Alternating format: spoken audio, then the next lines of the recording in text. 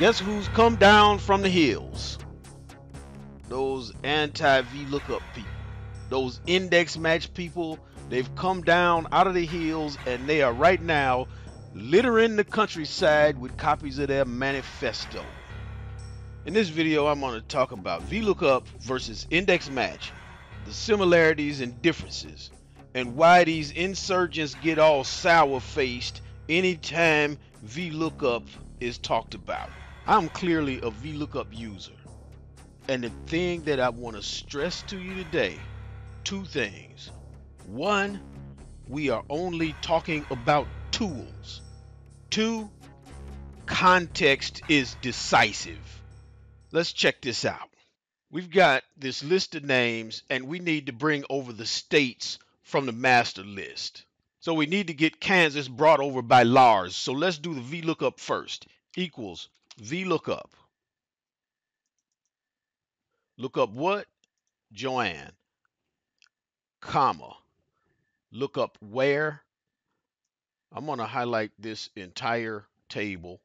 Comma. We want the state that's in the third column. So I'm going to put 3, comma, and then false because we want exact match.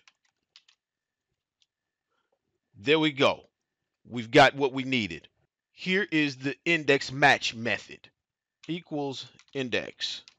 Now we got to slow down and think about this because we are about to nest one function inside of another one. The index array that I'm interested in is these states, comma, match, open parentheses, look up what? Look up Joanne, comma, look up array. Where do we want to find Joanne?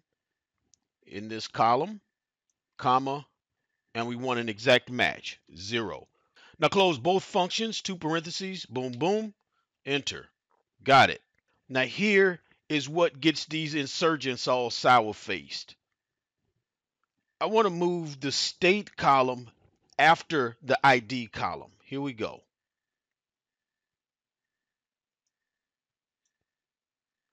Notice that the VLOOKUP method is now giving us a crazy result. The index match method is still accurate. So one thing that we can do is go back to the VLOOKUP, change this 3 to 4, and we're back to what we needed. Was that a reason to ditch VLOOKUP and become an index match convert? If you don't want to fiddle with the syntax of that nested formula in index match, and you are okay with just changing that 3 to a 4 in the VLOOKUP, use the VLOOKUP.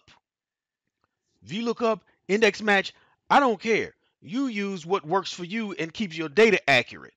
Let's look at something else. We want to get the age based on the employee ID. VLOOKUP can't do this because VLOOKUP needs to be in the leftmost position and look rightward. So let's do the index match first.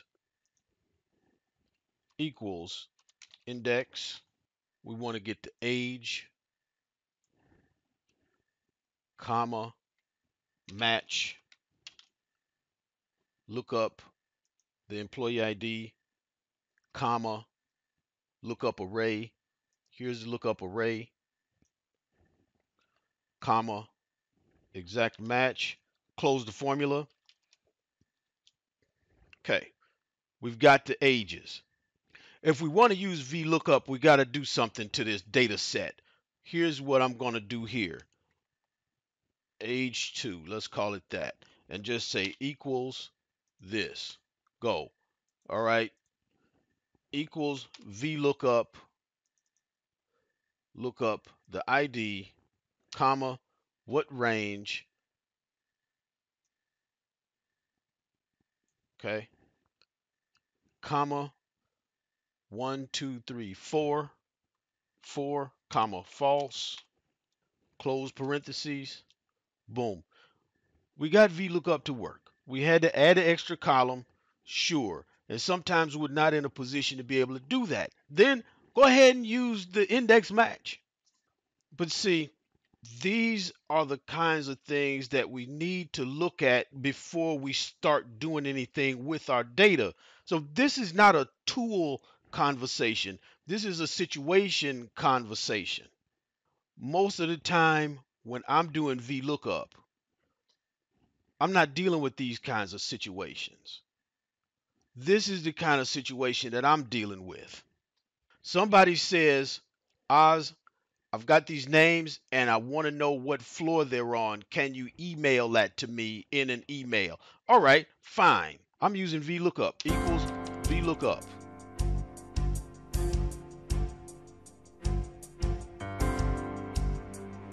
I've got the floors. The next thing I'm going to do, copy, paste as values. Boom. There is no live formula underneath here. I can copy this and paste it into an email.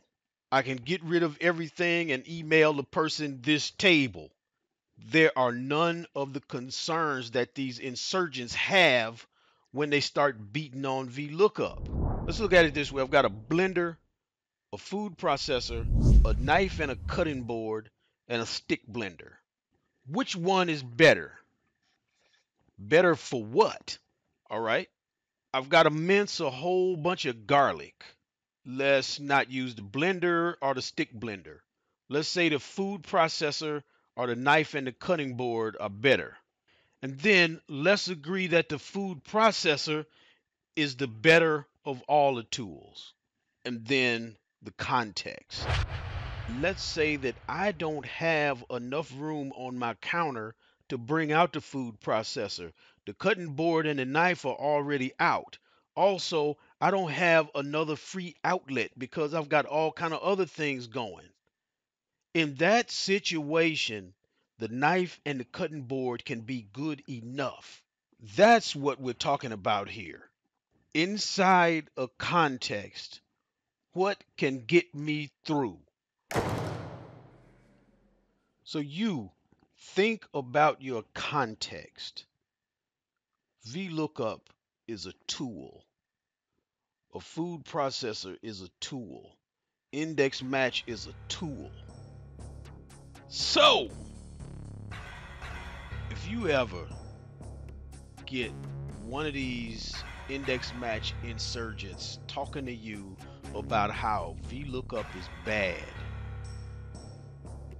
you look at them and you tell them, you take your pompous self and go back up into the hills where you belong until you can come down and respect me and my context. All right? Now, I'll see you in the next video.